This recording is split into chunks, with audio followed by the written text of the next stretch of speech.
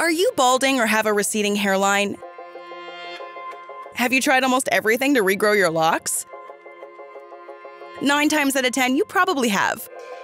It's wild the lengths we go to hold on to our lustrous strands, yet sometimes we're not so lucky. From salon treatments to natural remedies, there seems to be no cure for balding. Until now, it's been widely believed balding is unavoidable. If it's in your genes, you're doomed. But surprisingly, there has been new research that suggests otherwise. In today's video, let's discuss what causes balding and answer the most asked question. Can you really prevent it? Let's get started. What exactly is balding? Almost everyone loses a bit of hair, with about 50 to 100 hairs being the average rate. But if the hair is thinning or shedding a lot, it could mean you're balding. Usually, balding is related to genetics and is a natural consequence of aging, while other cases could be because of a medical condition. Over 85% of men start balding by the time they hit the 50-year mark, while those who have a genetic issue will show signs before they even turn 21. Also, over 50% of women experience balding in their lifetime. The answer is in your hair growth cycle. A typical hair growth cycle has 3 stages. The anagen phase is when the hair grows and lasts about 2 to 4 years. Around 90% of the hair on your scalp is in the anagen phase. The second stage is known as the catagen phase, or transition phase, where the hair follicles shrink over 2 to 3 weeks. The third and final phase is the telogen phase, also known as the resting phase. During this time, the hair sheds after 3 to 4 months. After the hair falls out, new hair starts to grow, but when the hair loss occurs more often than new hair grows, it results in balding. So, what causes balding? Androgenetic alopecia is the main reason for balding in both men and women. Around 95% of balding causes permanent hair loss due to this condition.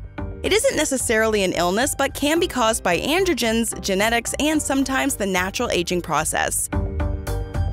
Genetics significantly impact androgenic alopecia and are responsible for many factors. It likely affects enzymes responsible for turning testosterone into endogenous androgen sex steroids and hormones known as DHT. When you have too much DHT, or if your hair follicles become too sensitive to DHT, they will start to shrink. Because of this condition, your hair growth's anagen phase becomes shorter, resulting in hair falling out much earlier than expected. Androgenetic alopecia happens slowly and gradually. It shows up in men as a receding hairline and thinning. In women, it typically shows up as thinning throughout the entire scalp. Other reasons for balding. There are other explanations for balding. For instance, hairstyles such as ponytails, cornrows, extensions, and braids can put stress on the hair follicles. The repeated tension causes hair loss.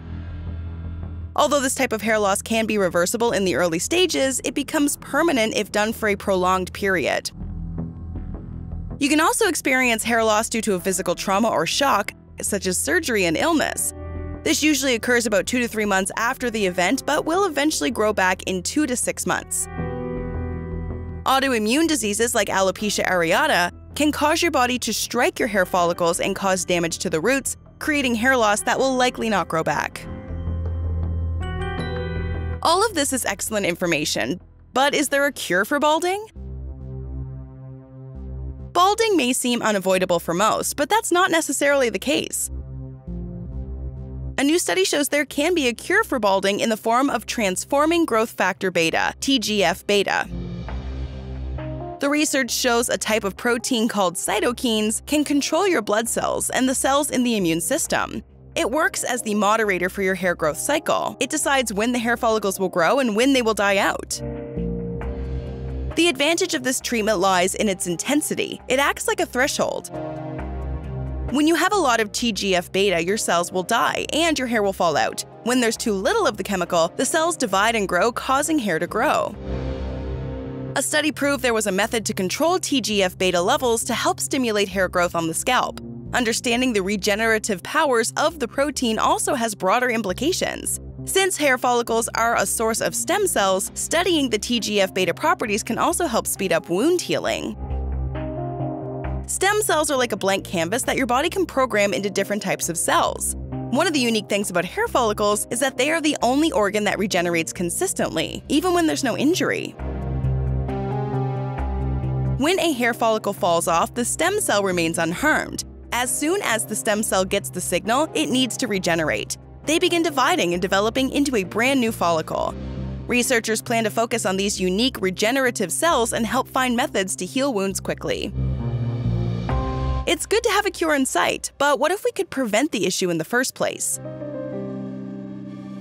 Preventing balding. If you're balding due to genetics, there's not much you can do to prevent it. But there are other causes to baldness that are preventable.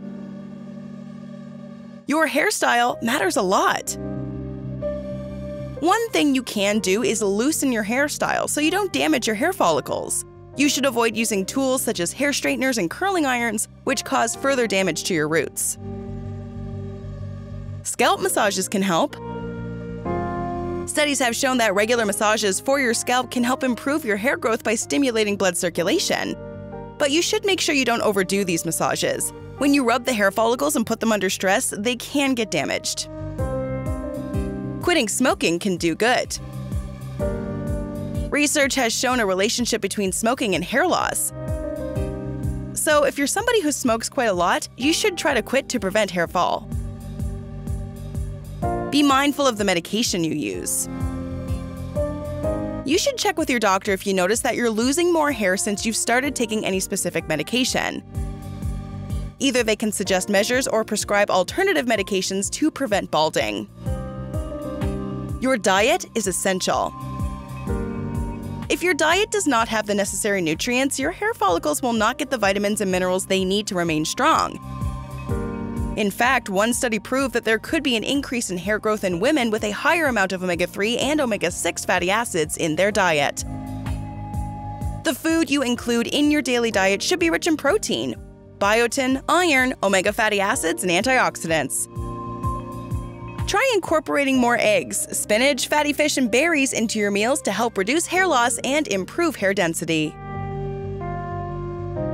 From genetics to your diet, there are a number of factors that affect the growth of your hair. Interested in knowing more about growing your hair naturally? Let's keep the conversation going with a couple more videos, shall we? Watch 10 tips to naturally regrow your hair. You can also try our video on 13 ways to regrow your hair naturally and forget about bald spots. Go ahead, click one. Or better yet, watch both and learn more about your hair health. Do you think balding is unavoidable? Let us know in the comments below.